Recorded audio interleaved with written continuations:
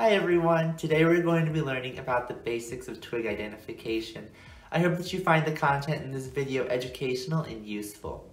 If you do, be sure to like and subscribe for more videos similar to this one.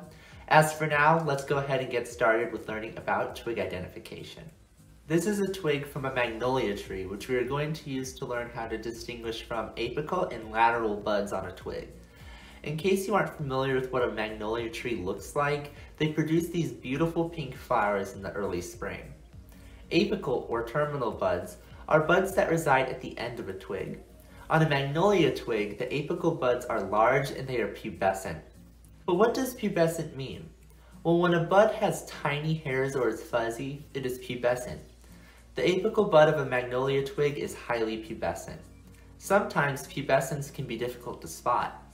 The apical bud of a box elder is not super fuzzy, but it still has visible white hairs. This makes box elder technically pubescent.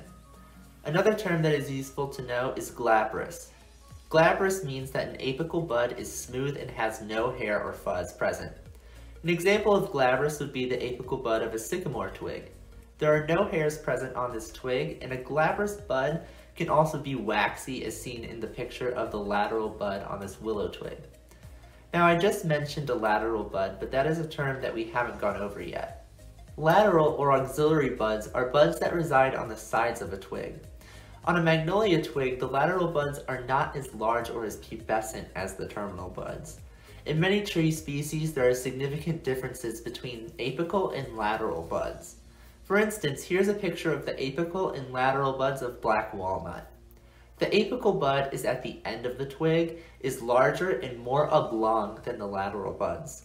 There are 3 lateral buds on this black walnut twig. They are smaller and more circular than the apical bud.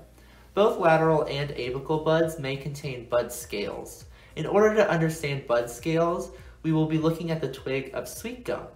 Sweet gum trees produce these infamous spike balls every year. Okay, so what is a bud scale? Bud scales are modified leaves that surround a bud.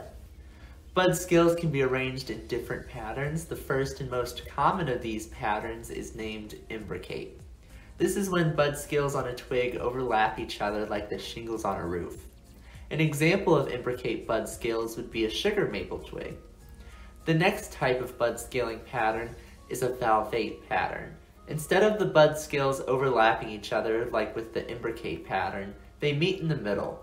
We can see this valvate pattern in red stem dogwoods. Lastly, the final bud scale type is a naked bud. These buds have no bud scales present, but can be protected by small modified leaves. An example of a tree species that has a twig with a naked bud would be a pawpaw. Buds can be arranged on the stem of a twig in 2 common fashions. The first arrangement is opposite. An example of an opposite arrangement is the buds on a box elder twig. The buds on this twig are directly across from each other. Now, the second common arrangement is called alternate arrangement. An example of an alternate arrangement would be a red bud twig, which has staggered buds that are not directly across from each other. Now that you know how to identify apical and lateral buds and are familiar with bud arrangements, let's look at nodes and internodes. Now, what is a node? A node is where buds attach directly to the stem. So what about an internode? An internode is the space between 2 nodes. Besides types of buds, leaf and bundle scars are important to know. This is the twig of a Kentucky coffee tree that will be used to help us identify leaf and bundle scars. The pale bean-shaped area on this twig is the leaf scar. A leaf scar represents a place on a twig where a leaf was once attached. Leaf scars can be a few different shapes and sizes, but we aren't going to cover that in this video. Inside of the leaf scar is a bundle scar. This is where the leaf was attached to the plant's vascular tissue. Additionally, there are 4 different types of pith that are found in twigs. The first is a homologous, otherwise known as an entire pith, that is solid and uniform. Cottonwoods have homologous piths. The next type of pith is diaphragmed, which is when the pith is solid but has thin crossed walls inside of it. This type of pith can be found in pawpaw twigs. Now, we also have a chambered pith, which is hollow but has thin crossed walls. This can be found in black walnut twigs. Lastly, we have hollow piths, which are, as you would expect, empty with no thin cross walls. Honeysuckles have hollow piths. There are a few common features that aid with twig identification. For instance, lenticels are pores on a twig that allow for gas exchange to occur between the inside of the twig and the outside air. On this sugar maple twig, the lenticels are the small yellow dots. Some species have more prominent lenticels than others, so this can help out a lot when trying to identify a species. Tulip trees are an example of a species that have a pair of stipules that are leaf-like structures that will eventually fall off. When they do, the stipules leave behind a stipule scar. In this case, it is a ring all the way around the twig. These stipule scars, being present or not, can distinguish one species from another.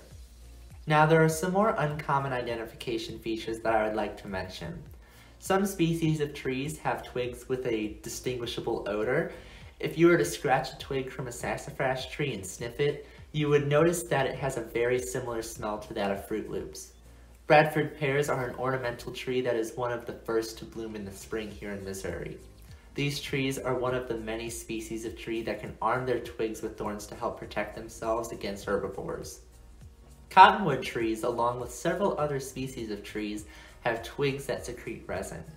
Resin is an organic substance that is insoluble in water and is secreted by plants. The yellowish-brown resin of the cottonwood twig can be seen here. Okay, now that we've learned some of the basics of twig identification, let's recap what we've learned with an example.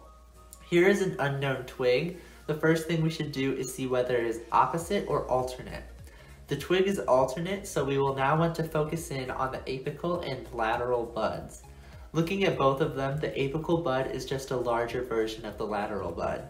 However, something you might notice is that there are very prominent bud scales on these buds, and they are arranged in an imbricate pattern, which is when the bud scales are overlapping each other. Now, if we take a look at the pith, we'll see that it is solid, so it is homologous. Lastly, we will want to look over the twig to see if there are any major distinguishing features that might help us out. I see some lenticels, and additionally, this species has buds that sort of remind me of beetles because they are really shiny.